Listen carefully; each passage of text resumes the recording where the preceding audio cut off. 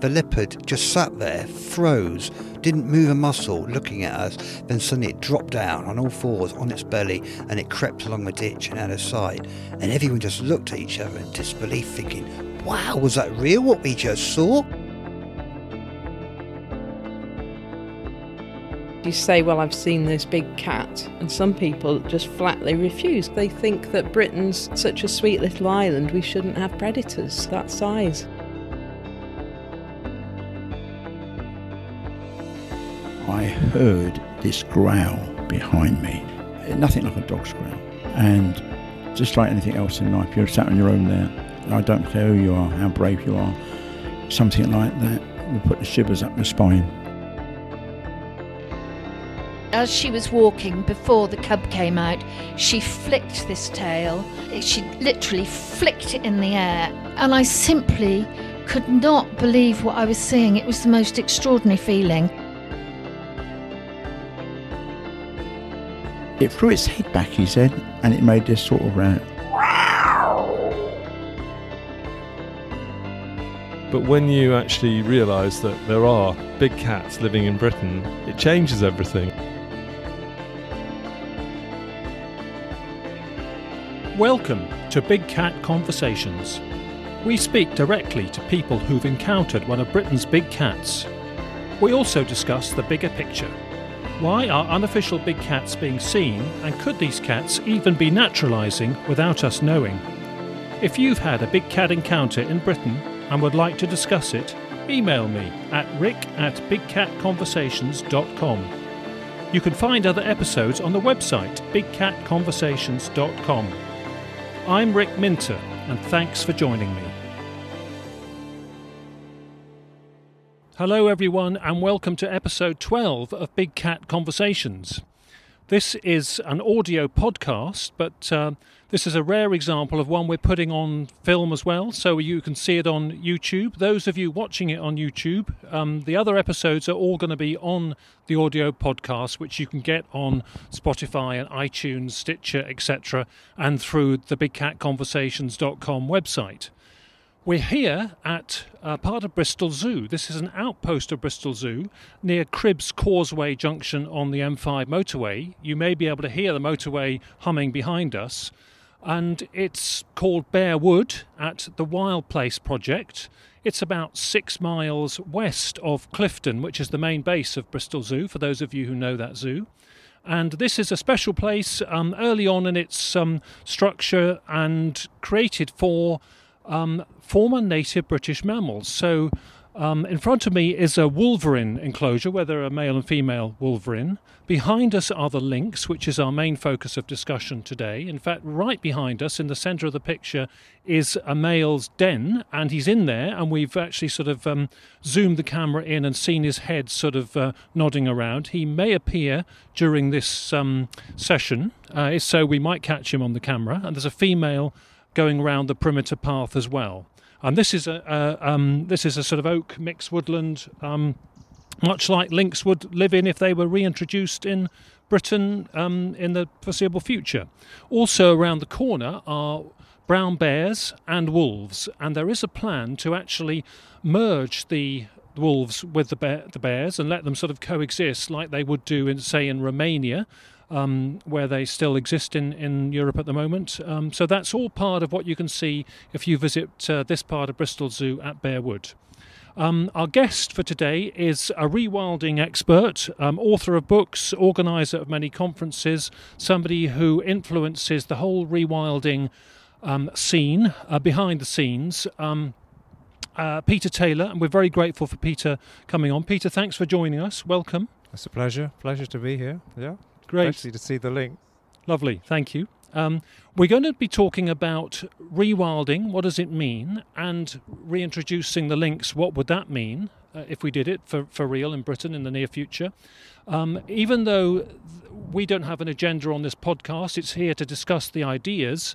I think Peter is a firm advocate of reintroducing the lynx with certain conditions, and we'll hear about that. But we're also going to have that discussion in the context of big cats being around already, so some people might call that spontaneous rewilding, some rewilding that's happened by human accident as a random event through past irresponsible events which have let the cats out.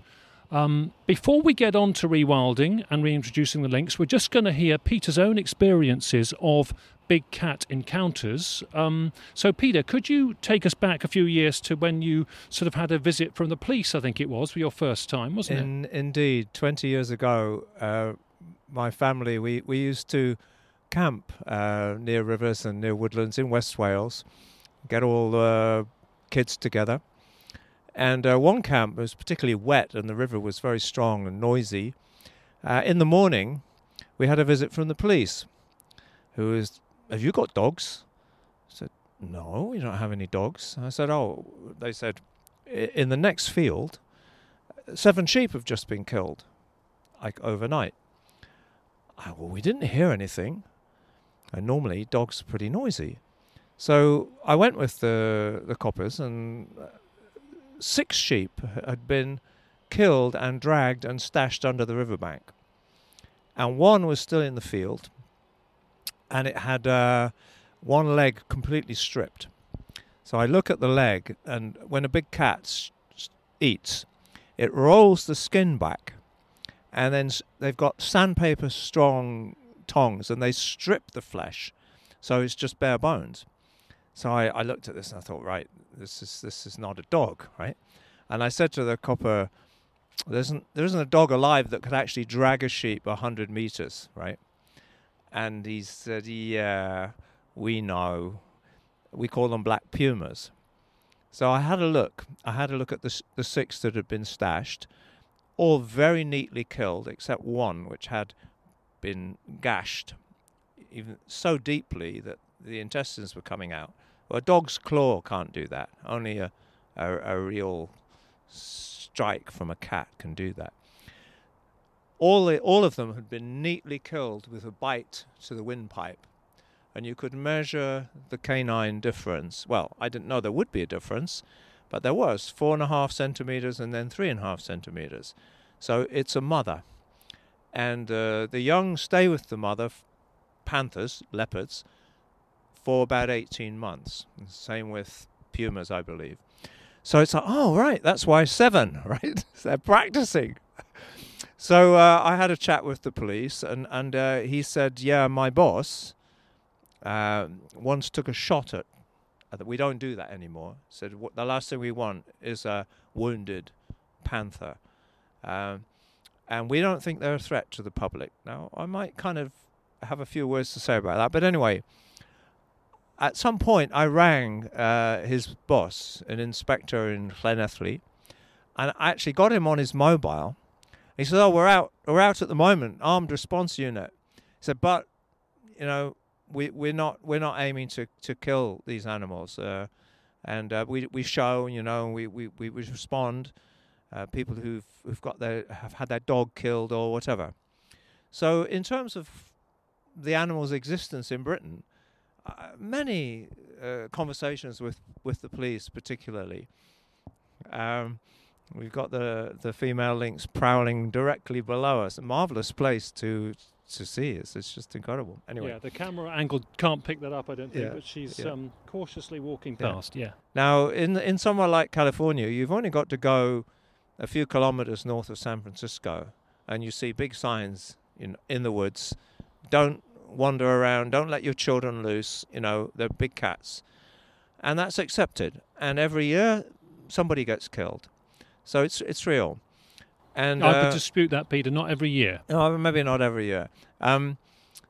but it can happen. My next experience was in the Forest of Dean, again camping, family camp, and I was half asleep late at night, and my partner heard it as well. But I woke up and I thought, what was that? As if I was dreaming, and it sounded like a leopard's cough. I've spent time in Africa. They've been around our site pinching our food. I do know what a leopard's cough's like, and I thought I'm dreaming. But she confirmed it as well. She'd heard it. Now, strangely, I completely forgot until the next evening. And it's getting dark, and where's all the children? Where are the kids? And they're in the woods. Maybe not such a good idea. And at that moment, the most horrific screaming. So my brothers and I, we run to find our oldest boy, who was about 10, 12, hanging from this fence. They'd gone over a barbed wire fence to explore some old mine workings, and they had torches. And my boy had seen a big cat with big green eyes really close, and he got all the other kids together, and then they all tried to move too quickly. He got stuck on the fence. He was terrified that the panther would eat his sister, and they were really traumatized by it. And I just feel, and also confirmed much later by the Forestry Commission, who were doing a infrared survey of the deer, and he actually went on TV. I remember the BBC interview saying, "Oh yes, we have panthers in the woods. We've seen them on the videos." And I thought, wow, it's news at last. But what happened, That wasn't recorded. That wasn't sort of actually captured on film to repeat. It was just the thermal cameras at night when they were doing the deer census. It was every 3 years they would do it, and two of those censuses in succession caught big cats on those thermal cameras. But well, I personally think there should be notices up warning people to just say, big cats, be careful. That's part of being in the wild. And I'm personally, even though I think there is a risk, it's worth taking. And we can talk about why, why it's worth taking. But that's my own personal encounters, and I'm absolutely convinced, as a scientist, that they are out there, and people who dismiss that out of hand are not looking at the evidence. And you've had personal friends several times relay reports to you? Yeah, I'm quite miffed in a way because I've never had a direct encounter. I would love it. But friends have. And I would say half a dozen, and one or two have direct field experience of big cats. So they're not going to be fooled. Yes. And people don't get fooled by pussycats, when they go, "That was awesome. I was terrified." No, you don't get scared by a pussycat in the woods, So these animals are impressive, and they are elusive.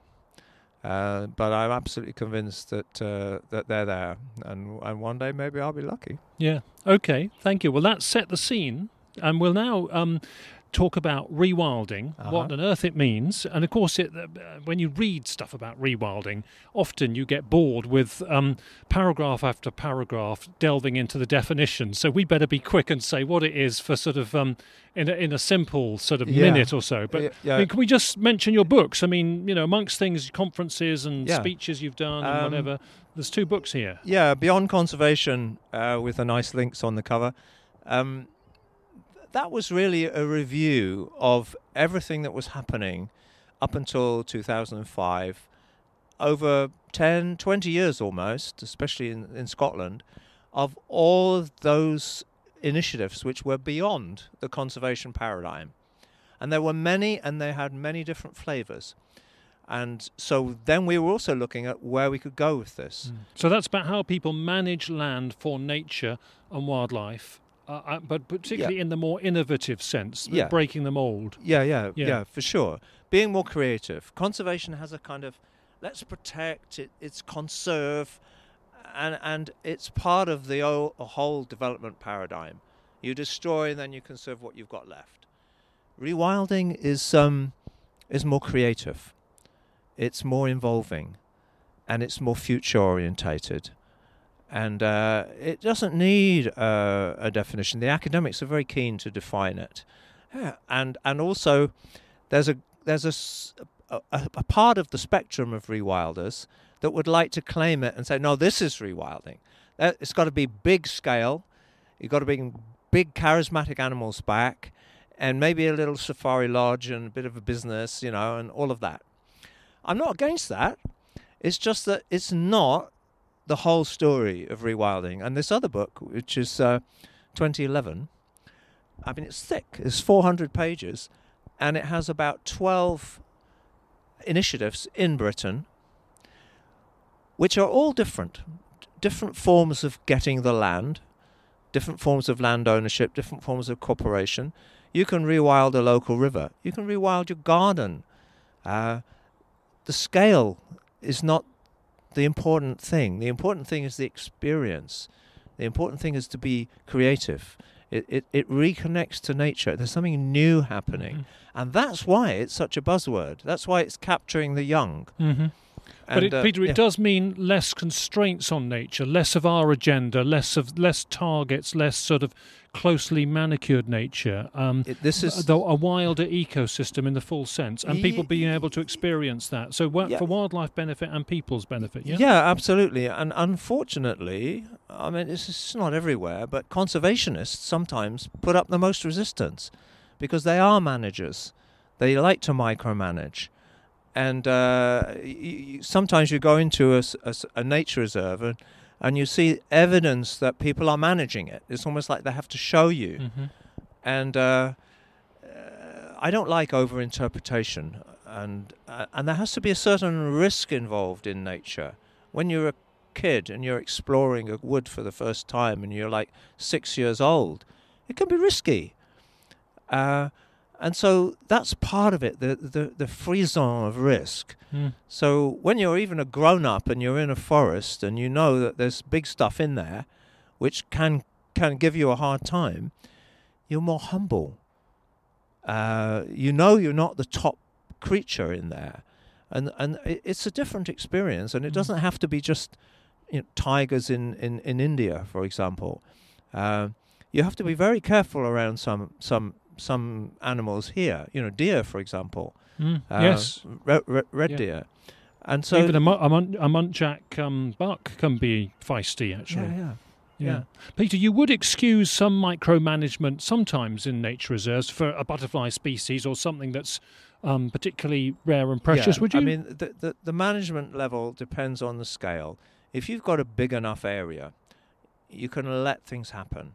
You can let the river find its own course.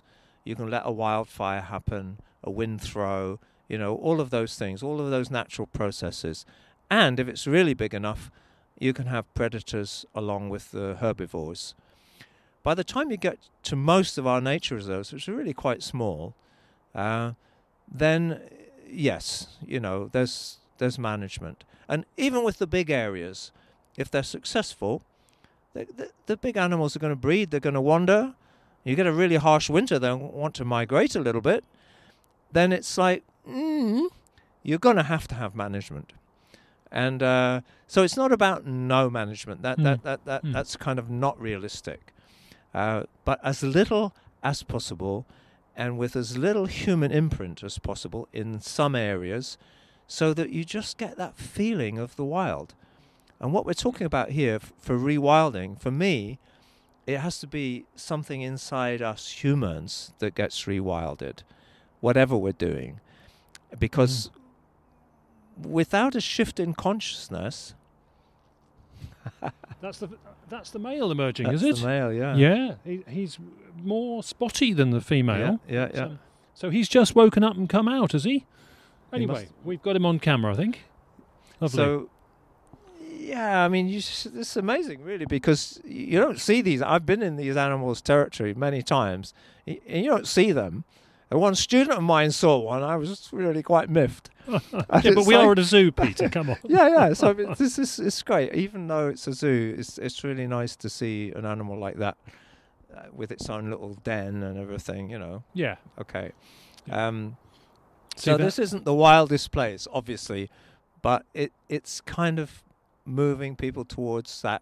Hey, these animals could come back here. We could bring them back. And places they can visit. In terms of recommending places that sort of have a essence of rewilding, Ennerdale in the Lake District is a great place, isn't it? It's a great place, particularly for... our producer Owen is pointing to something. I guess. Oh yeah, he's right. He's directly there behind the tree. Yeah, lovely. Yeah, I like Ennerdale very much because they rewilded the river, And it was not such a difficult job because there was really only one farmer, and he was on board, right, in the whole valley. And so it's like they get very precious about their fields. And some of these fields have been there hundreds of years, if not longer. And the idea that you're going to let the river destroy your field, you know, it's ancestral. So this was quite a step forward. But a group of us, and you were there, we were watching that river as it was changing because there'd been a big storm. And it imparted something. It's like, this is nature taking its own course, right? Instead of being hemmed in by the walls and so on. Mm. And interestingly, in that catchment, they do not have flash floods. Go over the hill, and they had serious flooding trouble, largely because the rivers are canalized and there's no forest to absorb the water and so on. Mm. So rewilding can be, in some sense, restoring a bit of resilience to an ecosystem. Nature's own engineering, which is for free. Ennerdale is worth a visit because they're restructuring the forests. There are a lot of plantations. They're reducing the grazing on the hills, so you've got new growth of dwarf willows and juniper. So the plants are coming back, and we haven't quite managed to persuade them to go for the beaver yet. But it was close. And they've even got cattle in the woods. That was a big step. Put cattle in the woods. Cattle in the woods, said the farmer. And okay, they're not really seriously wild cattle, which you can get from Holland, surprisingly. Mm. These are belted Galloway, and they'll come when you whistle. But it's a wilder wood, you know. Mm. It's a different place. And now, recently, projects like that don't like to use the word rewilding because of various publicities in relation to journalism and so forth. The farmers are up in arms. They don't want rewild. They don't understand rewilding. They don't want it. And they think it's all about wolves coming back. Mm. These are perceptions coming in and the baggage that we have. Yes. So for England and Wales, I wouldn't be advocating the return of the lynx, the wolf, or the bear. There isn't the space. However, in Scotland, there's a lot of space with a lot of deer, overpopulated deer, trashing the forest, and not a lot of sheep farming. It's perfectly possible to have the lynx there, and even I would say the wolf. I'm not sure about the bear. It does need a lot of space, the bear. Mm. And bears, they are dangerous, much more than wolves. Lynx are not dangerous, but bears are dangerous. Yeah. So can we get on to the lynx, Peter?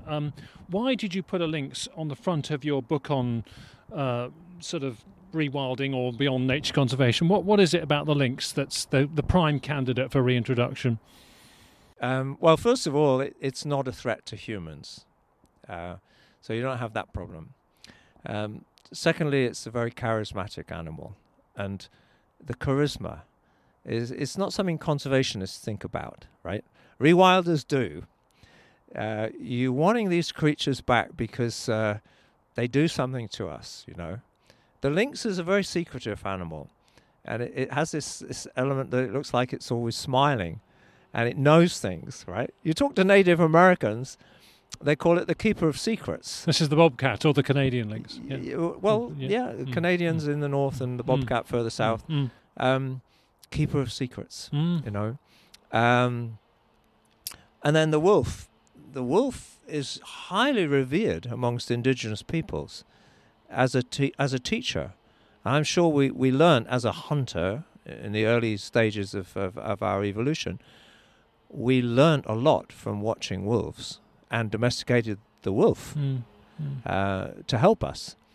So we have this close relationship to wolf. And bear, we revered. Bear was, in many ways, the keeper of dreams, and because they go away and they sleep a lot, and so even Arthur, King Arthur in the legend, Art is the bear. It's the Celtic bear. So he was the bear king from a bear clan when we were clannish people, the Celts. So that kind of reverence for nature and the fact that you can learn something from it, I think that's an essence. It's a part of rewilding. Yeah. I have friends on the continent who are bringing back bison, for example, the wild horse. Yes. And of course the wolves and the bears, not so much the bears, the wolves are definitely moving. They're on the move. Yes. They're in Holland now, yeah. Belgium, Denmark, France. And being monitored, and the impact on the red fox around them, where they are is interesting. And that's being observed. Yeah. Well, that might be one day an argument for the Welsh farmers to hear. You have less foxes if you have lynx. And lynx, they don't really bother sheep very much. They like to stay in the forest. So if you've got enough forest, they're not going to wander too much. So in 50 years' time, Peter, if you had your wish, what would you like to happen about lynx reintroduction in Britain? What would you like to have been the outcome of it happening, perhaps? I'd like there to be an official release program. As you know, people see lynx, especially near where I live in the Mendips. There's a long history of sightings. Yeah. So they are here, but I'd like them to be officially welcomed. It would be what we would call a shift of consciousness, particularly amongst government. And I would like that to start in Scotland, so we get the experience of it where it can't be too controversial, rather than somewhere like the Kielder Forest, which is a good candidate, but is surrounded by sheep farmers. And in Wales, whoa, it's even difficult to get the beaver, let alone the lynx. But in 50 years' time, I'd like to see core areas in one Welsh National Park, Snowdonia, one English National Park, either the Lake District or North Pennines, and in Scotland. Core areas where the principles of rewilding are to let nature do its thing. So no economic use. And that there are areas in Snowdonia that you could do that with. Maybe about a third of Snowdonia. We're not talking about the whole of Wales, upland Wales, as the Welsh farmers are worried about. So, but there would be you say no economic use, but you're not advocating no livelihoods. There would be livelihoods for people. There would be associated with this. Well, it's all of the major European national parks have core areas, and of course people come for that. And then there's accommodation, there's school parties, there's education, there's a whole wilderness experiences. And in fact, in Wales, the sheep farming community is a relatively small part of the economy. The tourist economy is much bigger. Yes. And so it's a question of cultures, shifting cultures. But Peter, you have to be careful how you do this, because I remember on TV a programme showing how about bringing the brown bear back into parts of the Pyrenees, which has been very controversial. And this apiarist, this beekeeper guy with his community, was interviewed, and the bears had trashed his hives. He'd lost all the money from that. He had no introduction and welcoming to the reintroduction program, no training, and he had no compensation for those impacts. Now, that is not the right way to go about things, is it? To leave people stranded and uncompensated for impacts from these animals. Yeah, I think one of the principles of rewilding is, particularly in terms of initiatives that begin, it needs to come from the grassroots upwards. There are rewilding schemes which start from the top down. People look and go, oh, that's a nice area. They've no contact with the local community, and they'll come up with a plan and a consultation and all of that. But the best rewilding, and certainly here documented, starts with local people, local champions, people who know each other. And they start to look at, well, maybe we could buy that mountain or that valley, and that's when people are taking responsibility and setting the pace, and having no targets and definitions and so forth.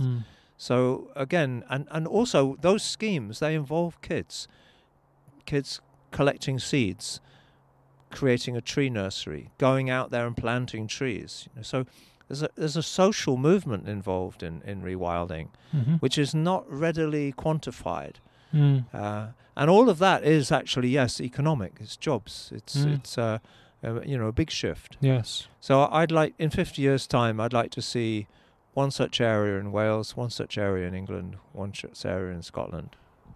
So, Peter, rewilding happening for real and reintroduction programs, very important that you do it softly, slowly, take communities and all kinds of stakeholders with you. Nobody left out, nobody disadvantaged. Absolutely. Yeah, absolutely. Yeah. Okay. And ideally, coming from the local community. That's real rewilding. People who belong and have a feeling for their area and what it can be. Okay. And then they start talking to other people, and the process starts. Yes, it's a process. Yeah, their ambitions, their potential, what they see as the... And what happens then is that you might, for example, a conservationist or a forester might say, all right, we'll take the aliens out, the big giant Douglas firs, right? And we'll have the oak back. Then the local people say, well, we like them.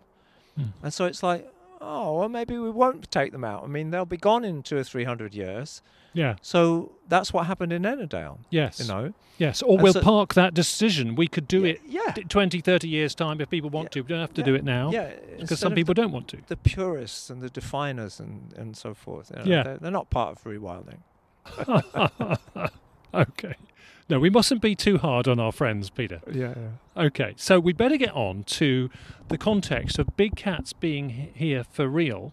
So we've got some black leopards here, we're very sure about. We've got some puma concolor, some pumas, mountain lions here. Yeah. We've got some lynx here. Yeah. In fact, I remember a farmer on Exmoor saying, when we were talking about lynx, she said, you should have heard the pointy-eared ones going at it all day on my neighbour's farm. So I presume she meant lynx were breeding on her neighbour's farm. So what do we do about that? That's what you call spontaneous rewilding or spontaneous reintroduction. Does that sort of muddy the waters a bit of rewilding? Or? Well, the only way in which it muddies the waters, in my experience, is you have people who are... There's no way that they're going to even agree that such creatures exist. It doesn't matter how much forensic evidence you show them, they'll ignore it because it's not politically correct and it will damage their reputation. And we had to think about that within the conservation community, which I used to belong to, I still do, about reputation. I mean, it's like UFO territory, and then you have people writing that maybe they're an interdimensional phenomena. Well, no. How did the sheep get stuck up in the tree? That's a leopard, right? Yep. So what are the challenges? Well, the challenges are if it's officially recognized, then some people are going to want to hunt them down because they're alien. 90% of our countryside is alien. 90% of the food chain is alien, right? So I don't have a problem with leopards being here and eating the muntjac. And they're doing what lynx do anyway, aren't they? Yeah, absolutely. And in my experience, both the police force and even the farmers have accepted them. So, they have a role to play. And the people who have encountered them are transfixed. They're different people, actually. So there is that element to it as well. Having said that, Peter, I mean, I have met some people, and I'd like them to come on the show one day, but they are a little bit reluctant. I met a few people who have been traumatised. But having said that, they are still very sensitive and protectionist about the cats. Yes. But they've had a traumatising experience. Be up too close and, too close for comfort. Yeah. Well, I think that's also happen. Something about the big cats. I remember... reviewing a book about the return of the puma to areas in Colorado, and a young guy, a jogger, very fit, healthy. He'd been killed. And his parents at the funeral said he would have regarded this as a holy death. And we do not want the authorities to start persecuting the big cats. Yeah. The Beast in the Garden is the book. That's right. Yeah. Yeah. Very interesting book, yeah. So, isn't it common that people say, "Oh, I don't want them hunted down. I think they should be here." You know. But it's back to your point about risk as well, isn't it? Yeah. The proportionality of risk, the types of risk. Yeah. Whether risk makes you a better person because it heightens the senses and makes you more makes you resilient. Makes you a bit more humble. Yeah. You know? And let's face it. Yeah. We as a culture are in deep trouble globally. And it's all to do with our relationship to nature. We have got to change. We've got to shift our consciousness. And so rewilding and accepting a bit of risk, accepting a bit of economic damage, if we make that an example to the rest of the world, it will go some way to conserving the tiger and the lion and, you know, really serious risks. Yeah. So I think we've got there's a value in having these panthers in the woods. Can I just take you back to the economic damage? Can I suggest we rephrase that to just different economic opportunities? So it's back to livelihoods. There are livelihoods associated with this, surely. That's right. Yeah. And generally I think the data show that there's as many, if not more, livelihoods in ecotourism and wildlife watching. This story has been repeated with whales, for example, hunting the whales or watching the whales, ospreys in Scotland. I think with a wild territory, even though you're not going to see a lynx as easily as we can here, but you can hear wolves. Yeah. So I think you're right, there's an economic potential for sure. Yeah. We're running out of time, so I'd like to get on to our word of the week, or our words of the week. And for this episode, it's intra-guild predation. Bit of jargon, but that means the bigger critter taking out the little. Taking out the little ones, yeah. Well, this could be an argument for the Welsh farmer, you know, because the lynx, they predate foxes. Yeah. But it's a bit like, would the lynx, if we reintroduced it and had more of them, would it kill our domestic cats? Or I mean, the lynx, when the lynx died out in Britain, it's reckoned that the European wildcat, the Scottish wildcat as we call it now, spread its distribution because it wasn't suppressed. So does a bigger one suppress a smaller one? Apparently they do. Yes. And so in that sense, it could be overall beneficial to. I mean, farmers lose far more to foxes than they would probably ever lose to lynx. But would reintroduced lynx have to watch the black leopards and pumas that are here already? Or would they just I were them, I would. Yeah. Not that they would see them coming. Yeah. One ambush predator against another. But yeah, I think this dynamic, especially in our countryside, we wouldn't know how it would play out. But it's going to be there's going to be some kind of dynamic going on, because you're right. The bigger the predator, the more suppression that goes on of others. You know, it's like the wolf suppresses the coyote. And there are all kinds of knock-on effects from that. Yes. Some of that's called trophic regulation, isn't it? The way that a fox will avoid a coyote, and coyote will avoid the wolf. So they have different sort of distribution and eating habits in America where that happens. Well, it would be a nice problem to have, intra-guild. Yes. Yeah. Sure. Peter, anything finally you want to say, because we are running out of time? I mean, quickly, what do you think about big cats in Britain being here already in a minute? Well, for me, it's very special. You know, it's like, wow, how did this all happen? And it's a funny one because nobody ever sees spotted leopards, right? They're always black, and the puma was sandy coloured. So if it was imagination, somebody would be seeing tigers or spotted leopards or even lions, right? But no, that doesn't happen. And the dogs react and the horses react, so they're seeing them too. Where in the world would that happen naturally? and you're going to sort of Guatemala or wherever where you've got the jaguar, the black jaguar, and the puma, and so I don't know. I feel more at home with the kind of indigenous feeling, when these animals are around, and it's I'm excited by them being here, and the opportunity that we might embrace them as a bit of a risk. Great. Thank you so much, Peter. We're going to have to close it because we're going to be thrown out of here in a minute because the zoo's about to close and it's getting dark anyway. Yeah. I'm sorry if we picked up a chainsaw in the background, but we are in the British countryside, and I would recommend thoroughly, and we were biased because we're here today and they've been very good to host us, but we'd recommend this part of Bristol Zoo, the Wild Place Project. It's a step forward from the bars and the cages, isn't it? Yes, really, Yeah. Yeah. Yeah, So I'm sure the animals would like to be able to hunt something, but they're very well fed, I'm sure. Yeah, Great. Yeah. Thank you, Peter, for joining us on Big Cat A Conversations. pleasure, Rick. Thank you. Okay, and just to say, for next episode, we will be hearing from a case in Lincolnshire where we have two guests, and there's been feral domestic cats being predated there by what seems to be a puma. We'll be hearing from two local guests in Lincolnshire for our next episode. So hope you can join us then. Thanks for watching and thanks for listening, everybody. All the best for now.